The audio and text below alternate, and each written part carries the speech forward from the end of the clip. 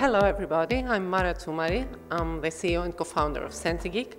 As Christina told you, SentiGeek is an automated cloud platform that helps companies improve their product and improve their relationship with their customers, thus gaining greater customer experience and loyal customers. So, did you know that every year $500 billion are lost in the US alone because companies cannot handle their unhappy customers?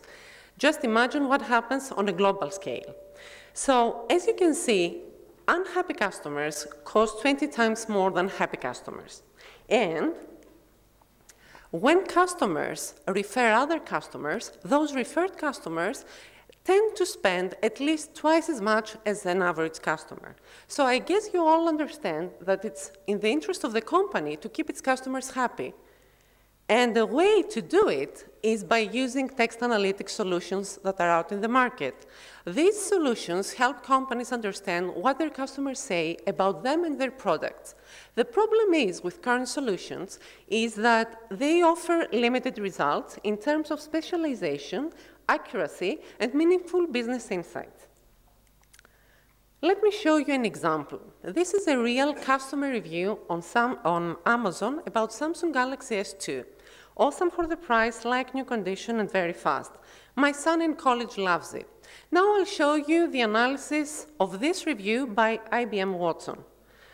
Okay, it finds that new condition is neutral, which is not the case, that son and college are considered positive in this case, which is rather irrelevant since we're talking about a review about smartphones.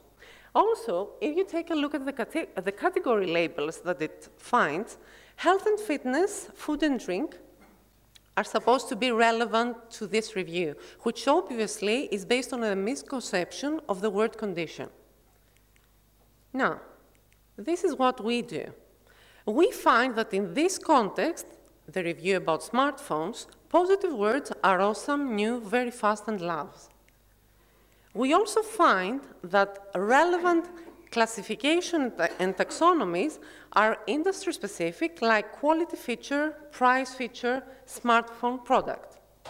Also, we find that there is not just one person expressing an opinion in the text, but there are two.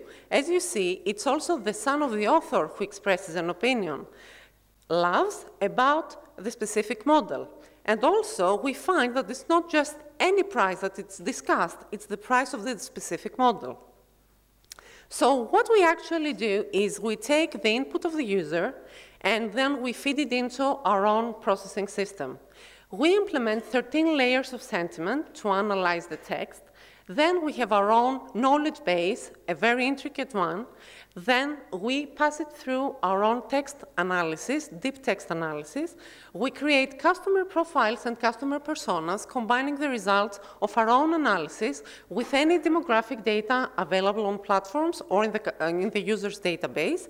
We create personas, and together we analyze the other opinion holders that are found in the text. Then we use all of this data to make projections about sales or other parameters important to the company. All this, for now, because this is our MVP, are included in a report. Also, in this report, we have alerts about happy and unhappy customers so that the company can take action upon it immediately. We achieve all this by having created our own technology. We use proprietary algorithms that combine artificial intelligence, language technologies, deep linguistic analysis and text analysis, and implementation of cognitive and pragmatic theory. What makes us unique has two sides, is twofold. First is our technology. We have a different approach to text analytics, a rather different from what is prevalent today that concerns machine learning. The second thing that differentiates us is the fact that we make this wonderful combination in only one business solution. And although it's a crowded market, that's why end users are coming to us, which is quite a big surprise for us. As you see, some of our typical competitors are Aspectiva, Reviews, IBM Watson, Clarabridge, Lexalytics, and many others. So we're actually a business-to-business case, we offer a software as a service, which is based on the number of transactions per month that are performed, the type of analysis the user chooses, and the duration of the subscription. What happens with customer acquisition? First of all, I have to tell you that when we first entered the market, about a year ago, everyone told us that, what are you doing? This is a crowded market. Well, our experience is quite different, and I'll explain more maybe later in the questions. Our target for going into the market is also twofold. One direction is creating partnerships with digital agencies, consultancies, marketing intelligence companies, market companies, all these type of companies that have the same end users as us. So this is, let's say, the easier way for us.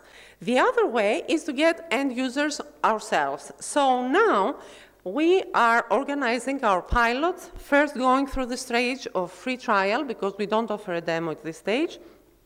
We are discussing with Flipkart, one of the 3 top e-commerce retailers in India.